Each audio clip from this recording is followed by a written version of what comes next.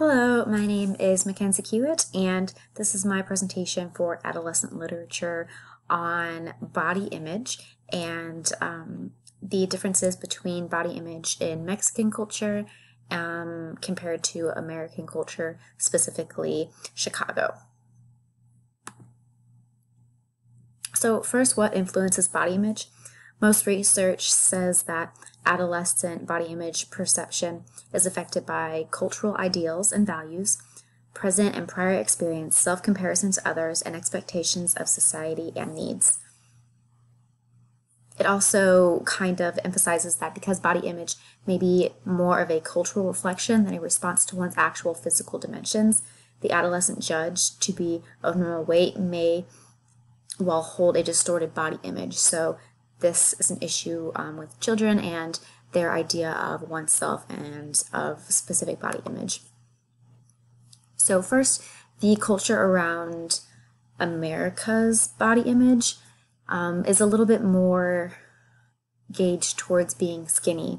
So one quote says that eating disorders have become increasingly prevalent in North America. Anorexia, bulimia, and binge eating disorders were previously thought to solely affect Caucasian women. However, contemporary research has studied the occurrence of this phenomenon in ethnic minority women such as Latinas. So this is the idea that women want to be skinny, they want to be thin, they don't like being called heavy or fat or overweight.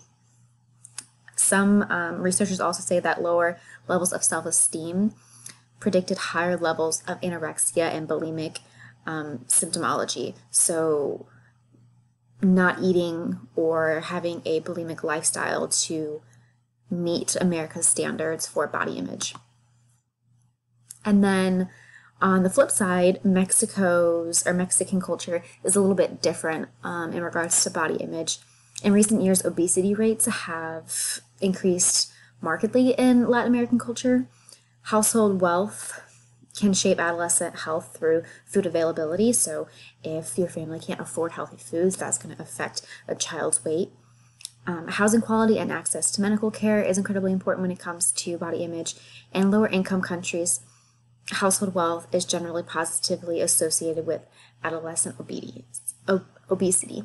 So there's not much of a push to be skinny in Mexico. There's actually a lot of acceptance around obesity and being heavier, and there's also positive association with being heavier in a Mexican culture. So there are great examples of this in the book I Am Not Your Perfect Mexican Daughter. The main character, Julia, is from Chicago, but she has a family that is deeply rooted in Mexican culture. So she's having to deal with the struggles of which culture is she going to identify with when it comes to her body image. So one example of this is whenever she's in Chicago, this is how she's viewed. There's a quote that says, "They are both pale and thin with stick straight hair, and I am chubby, short, and dark like a paw. I'm not like super fat or anything, but I have thick legs and my stomach is definitely not flat. Oh, and my boobs are much too big for my body." So this is how others view her, and she views herself whenever she's in Chicago. But on the flip side, when she visits Mexico, people see her as being too skinny. This quote, "Mama gives me a gigantic plate of food. You're too skinny, she tells me. By the time you leave, your mother won't even recognize you. You'll see." So when she's in Mexico, others view her as being way too skinny and she isn't womanly enough. And the issue with this is her body is the same from Chicago and Mexico, but in Mexico, she's too skinny, and in Chicago, she's too fat. And another issue with that is both of those have negative connotations. So no matter where she is getting a negative stereotype of what her body image is. And there's very many negative implications of this. Here's a picture of someone who thinks that, or they may be confused about their body image. Heavy, thick, skinny, fat, tall, thin, large, chubby, short, lean. So all of these different words are getting thrown around. And obviously you can tell that this individual is very confused. And I think that's how Julia feels about her body image in the book. I am not your perfect Mexican daughter. Another negative implication can be body dysmorphia. So here's a video explaining body dysmorphia. Today's topic is body dysmorphic disorder, or BDD. Body dysmorphic disorder is a mental disorder marked by an obsessive idea of perceived defects or flaws in one's appearance. A flaw that to others is considered minor or not observable. People suffering from BDD can feel emotion such as shame or disgust concerning a part or parts of their body part and fixate on this. The obsession is always so intense that the person repeatedly checks and compares the perceived flaw, seeks reassurance, sometimes for several hours each day. The person can also adopt unusual routines to avoid social contact that exposes the perceived flaw. These pervasive thoughts about their appearance and body image interfere with their daily life via educational and occupational dysfunction, as well as isolation. No matter how many times people assure them that there is no flaw, they cannot accept that the issue doesn't exist.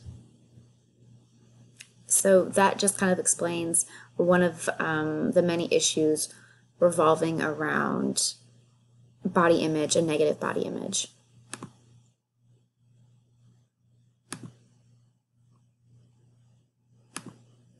So in conclusion, I think that there is a huge difference between the culture around body image in Mexico versus America and Chicago.